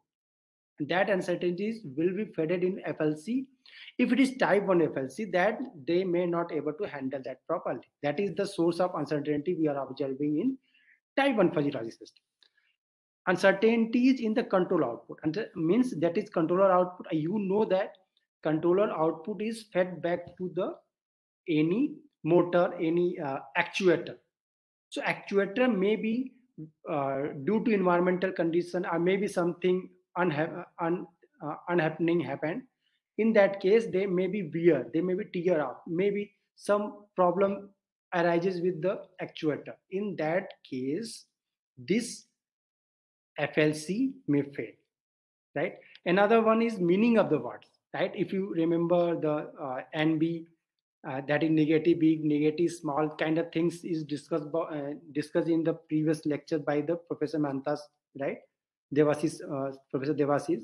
So these word means different for different people, right? That can also be handled by the type 2. Uncertainties in the operating condition of the controller, means the condition. Suppose this controller, suppose one of the real application you have implemented drone, and it is working in some particular environment. If time changes, or it may be the summer, it may be the winter, the environmental condition may change, and maybe the temperature change, and maybe the atmospheric condition may change. In that case, that is also one kind of uncertainty, and controller may fail. And last one is tuning a parameter. You know that the parameter tuning of FLC, that is KP, KD, Tufan sir is also discussing about the different type of PID structure, fuzzy PID structure. So these, it has a scaling factor, that is KP, KD, and output scaling factor, right? It has. So that tuning of the parameter, that tuning will be changed, after the some time. Maybe if you suppose you have tuned some value kp to 10, and maybe some later after some time it may be automatically it becomes 11.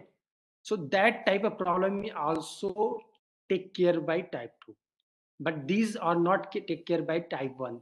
So that's why controller designer might end up wasting time by frequently tuning the conventional type 1 FLC to cope up with changeable environment, right? So if we are using the type 1 FLC, we have to again retune our scaling factors, or we can say that KPKD kind of values, right? And that is again, we have to use our resources, right?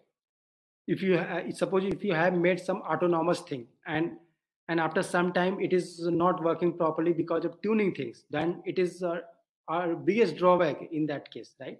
So right, so this type of problem will not be observed or less observed in case of type 2. That is the major uh, I can say that major advantage of the type 2, right?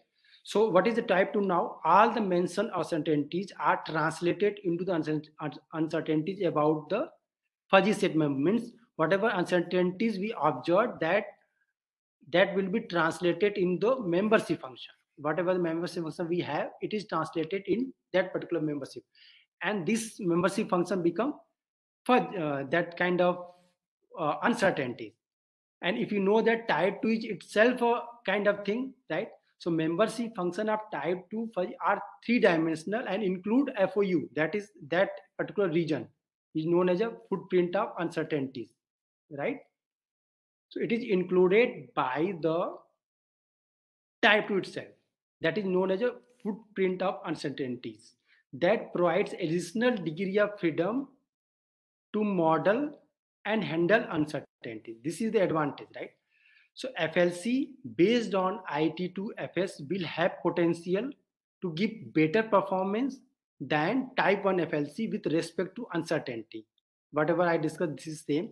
Again, one thing, the type 2 are characterized by fuzzy membership function. Here, this is the fuzzy, means the value is not fixed. We will see through one diagram it right? If you're not getting, don't worry. The membership grade for each element of these sets are fuzzy set in between 0 to 1. In case of type 1, where membership grade here, in case of type 1, this is membership function and grade is simple one value. If you drawing one line here, so this is a one value, that is known as a membership grade or crisp membership, which is lying between 0 to 1. Type 2 FLS is able to model more complex input-output relationships than its type 1 counterpart, and thus can give better control response.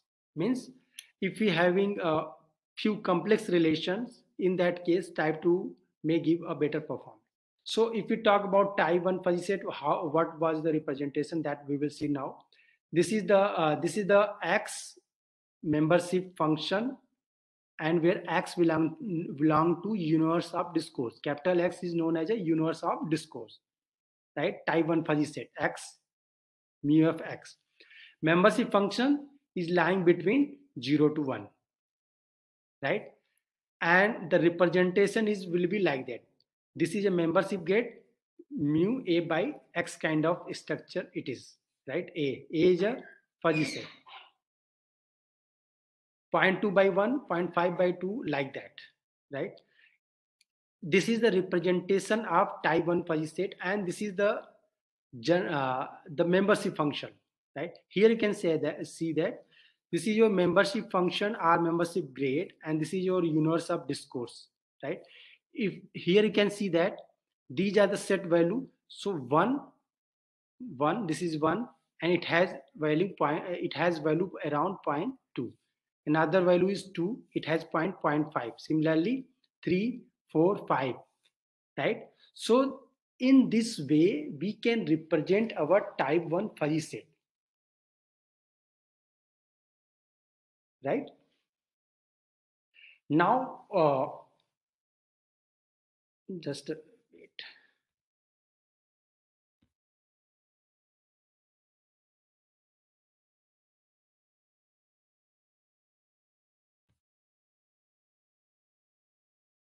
Voice is not clear?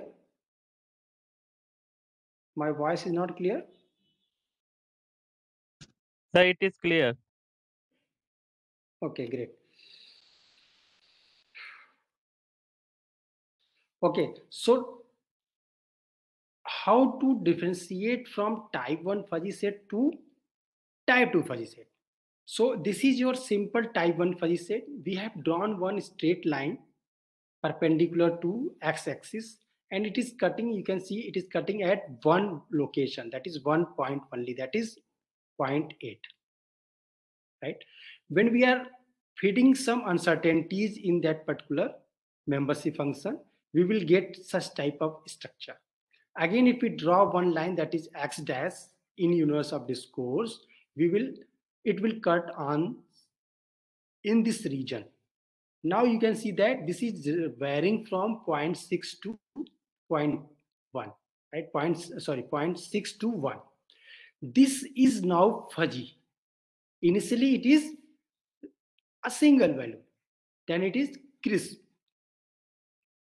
That is the difference. This is a fuzzy. That's why the membership function of type 2 fuzzy is itself a fuzzy.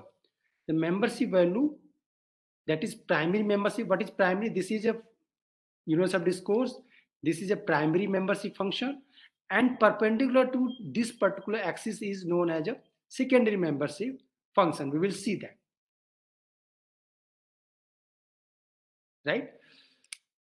So now with this particular slide, you will understand how we are representing this particular type 2 in 3D space, right?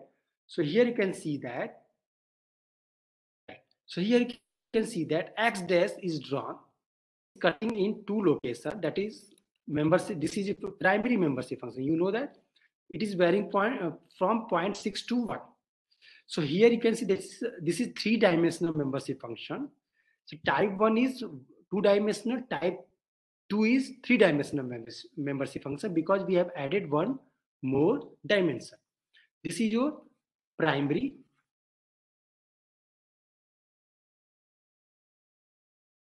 and this is your secondary membership function, right? And this is your x. X is, I think you are familiar with x. This is your universe of discourse where we talking about the x. Here you can see that 0.6. So we have taken 0.6, 0.7, 0.8, and 1, right? These value 0.6, that is 0.6, and 0.7, 0.8, like that. And in y-axis, it has some width that is represented by this particular secondary membership function. So at 0.6, it having some value. It may be around 0.4. We can see that 0.6, 0.6. So I think it is around 0.4, and it is around 0.6, and it is around 1, near to the 1, and this is something, right? So this upper side, right? Upper side, I can say that in the z-axis we have these things, right? So secondary membership function is like that. So here we have got one new dimension that is known as a secondary membership function, and this is the representation in 3D dimensional, right? Where suppose x is 3, x is something 1, and y, this is your y 0, means this is primary membership function, and secondary member function is around 0.9. So this is your membership function. Here we are talking about point only, that's why the line is drawn, right? So here you can see that how to represent in fuzzy set way. So first we are representing the membership grade, that is secondary membership function. This is secondary. First we are taking secondary.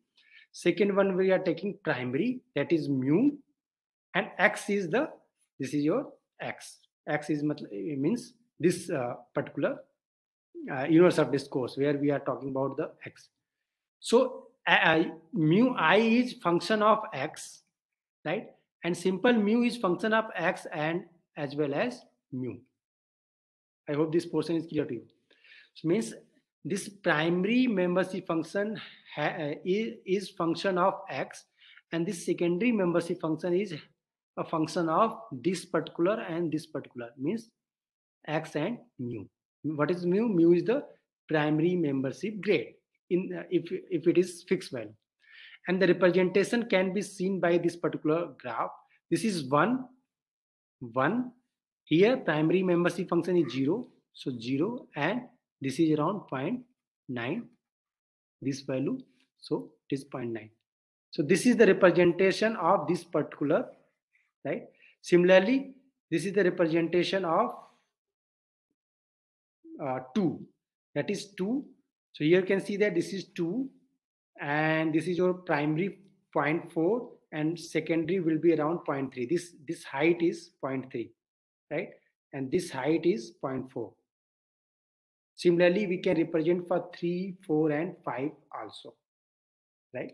This is the representation of fuzzy, type 2 fuzzy set, and this is a wave slice representation, right?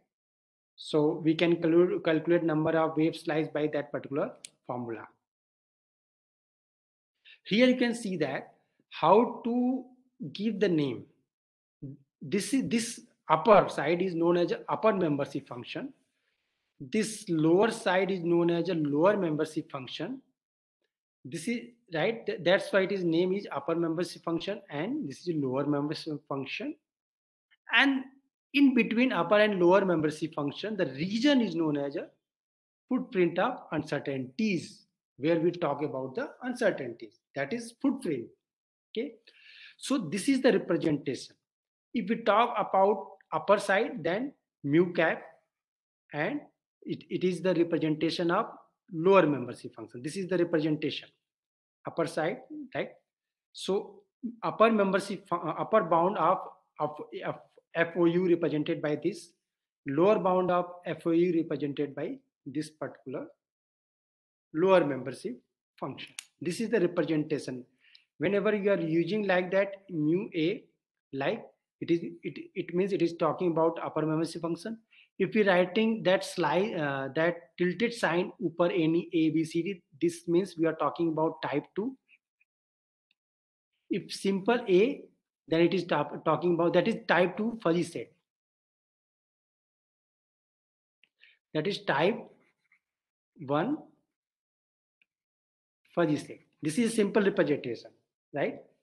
Don't confuse with a cap, that tilde sign and simple a, right?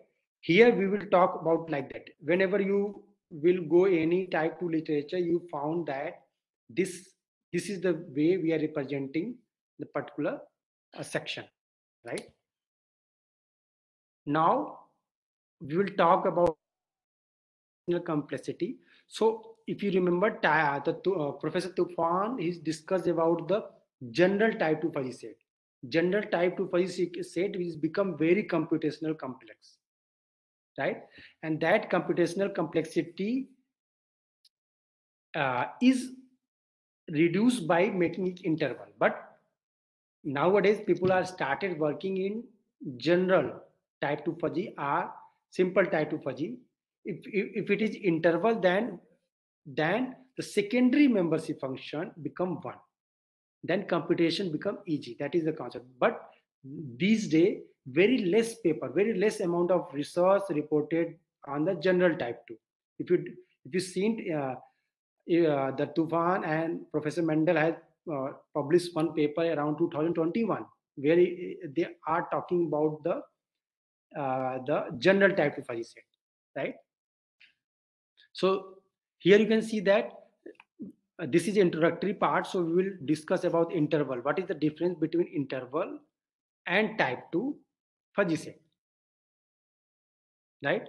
So what we are doing, we are making it by making secondary membership function 1, and then it become quite practical, because because in initial phase of research, the computational power of computer is very low, around 2000, and before that most of the research proposed by Professor Mendel is around 1995, I think around 2000 or before that, right?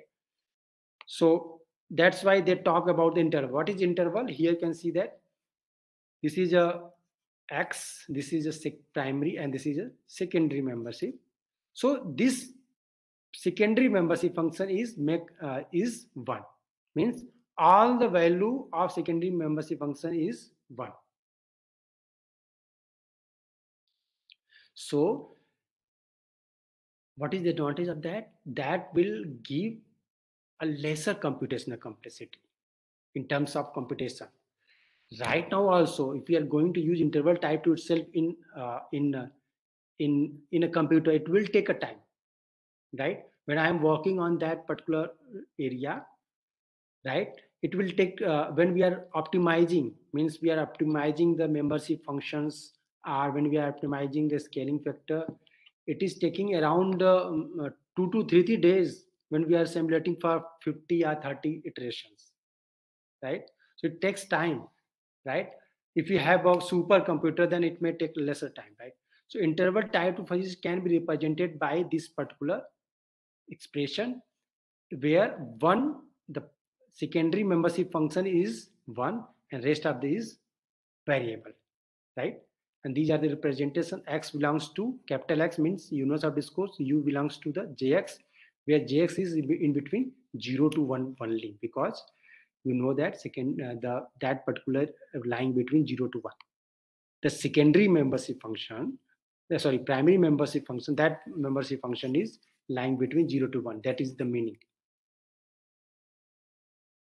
So now we'll discuss about some union operation of type 2. So here you can see that if we have two fuzzy set, that is A and B, and this is your three-dimensional membership function. Here we are represented in terms of two-dimensional only. Y-axis is 1. X, this is U, Y, and Z axis is 1.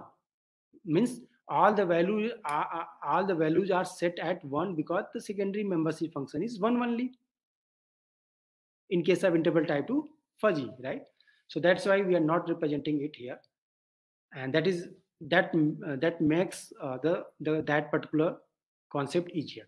Here you can see that this is your one membership function, this is another membership function. Now we will do the union operation. You know that in case of union, in case of type 1 also, we are talking about the minima in both the membership function. So this is the minima of upper membership function, this is minima of lower membership function, right? So this was selected because this is the minimum, and next one is upper, this one is selected, and finally this is the in between upper and lower, and this is the final expression.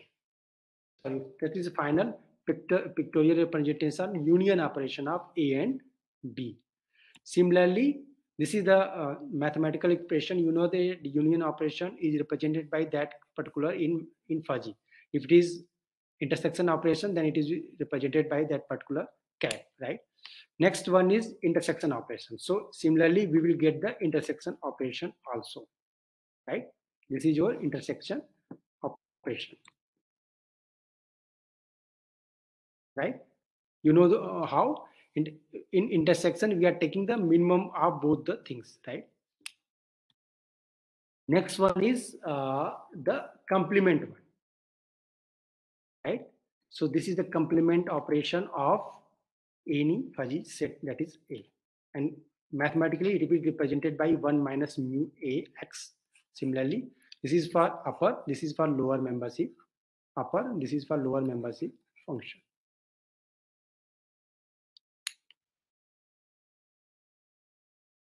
And type reduction, different way we can do the type reduction. This is the one way where we are taking the average of left and right. So this is a generalized representation of interval type 2 fuzzy logic system. Here, what is the major difference between type and type 2 is type reducer that is converting fuzzy type 2 fuzzy set in fuzzy 1 set. Why? Because this is Chris input is converted in fuzzy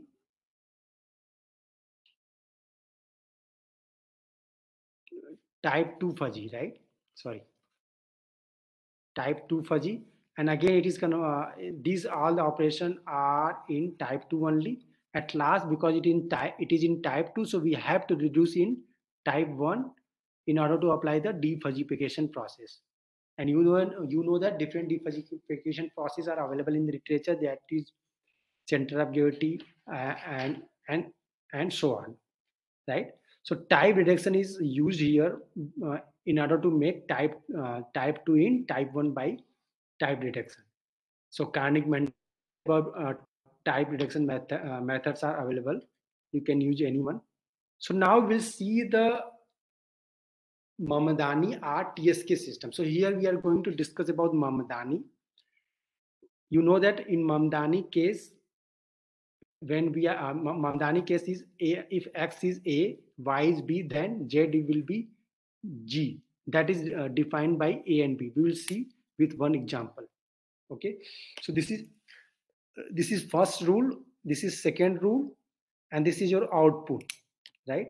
So here you can see that if we draw one line perpendicular to x-axis, that is cutting on lower and upper. Similarly, it is cutting on lower and upper. Similarly, y-axis, similarly for the another fuzzy set, we are taking one line perpendicular to the x-axis that will cut around 2 points, right? So you know that we are selecting the minima. Rule is that is star, that is used for selecting the minima. So again, this and this upper will select the minima, and this will select the minima. Finally, these two lines are selected. Similarly, and if two lines are selected, we are taking in between. That is the rule. And at last, what we are doing, we are adding both the things, and it is final expression. And that is your C left and CR. According to C left and CR, we will get the output. Okay, so this is all about the simple representation of interval type 2 fuzzy system, right? And here we have done simple representation, right? So different defuzzification stages are available, like type reduction and defuzzification that we have seen, right? And membership grades are crisp number in case of type 1, but in case of this one it is type 2. In case of type 2, it is fuzzy interval, fuzzy, right? So these are the application. It can be used in classification, controller you have just seen in the past lecture, function approximation, time series prediction, decision making, image processing. So biomedical signal everywhere, most of the location. Now it is, we are jumping in the deep learning. I also asked one question. Actually, he has started working in this particular area. I have seen few papers. He just, right. So uh, now we are shifting fuzzy in deep learning, neural network, whatever. Neural network is already exhausted area in terms of fuzzy and neural, but if you are doing the fusion with the deep learning, then it may give you better paper, right? So few students is working on that area. Still we are struggling with that one. So this is all about today session about me on the fuzzy, right? So if you having any doubt, anything, let me know.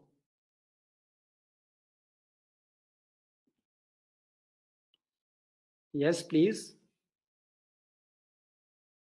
If you having any questions regarding the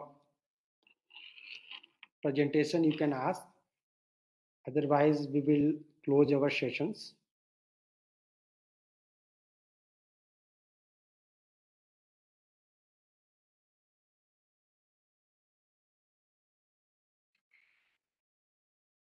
Hello. Yes, please. Yes, sir. I wanted to ask about the PPTs and videos.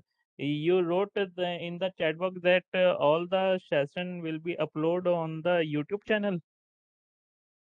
Yeah. So when the all the session will be complete, then you will upload, huh? We will try to upload.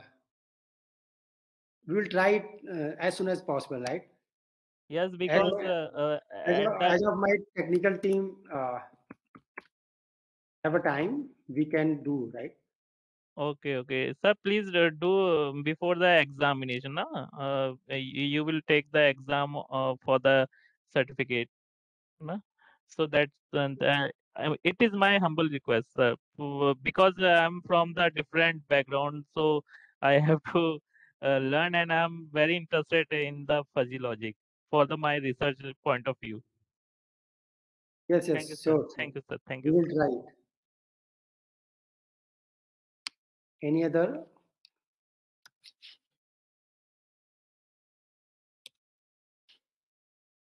We'll try to upload as soon as possible because technical team is not under us. We will just give all the details, and they are. So these are the sorry. This is the feedback link. You can share with you can share your feedback. And one thing I want to say that feedback is just only for feedback only, and attendance will be taken from the that particular sessions, right? Means Webex link. So please be on the Webex link while the class is going on. Okay. So any Hello, other? sir. Yes, please. Hello. Yes, Sir, yes, I am Ravi Tripathi from IIIT Allahabad.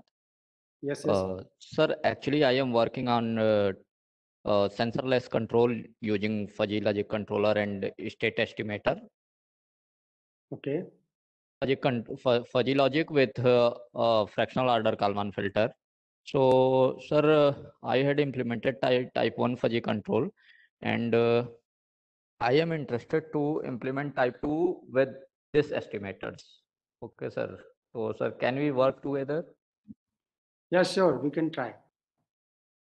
Okay, sir. Okay. Thank you.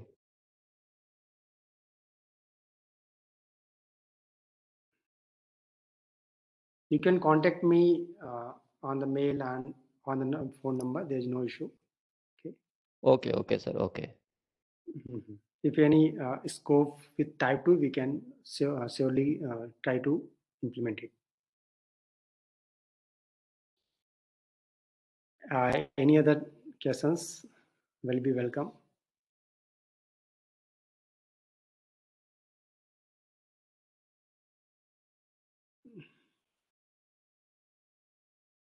Okay, I think there is no questions from your side.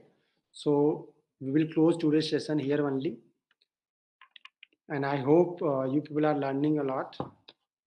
And I would request everyone, please join the sessions for learning only, right? That will be helpful for you. If you learn anything from this particular FDP, I think you can write one paper, right? Easily you can write one paper. And we are providing all the information related to fuzzy and type 2, right? If you're writing any paper in type 2, I can guarantee that the chances of getting selection in general is very easy compared to the type 1, a simple fuzzy, right? Very high chance to selection, right? So that I think you can try in your research work. Okay. So thank you everyone for joining today's session. Thank you.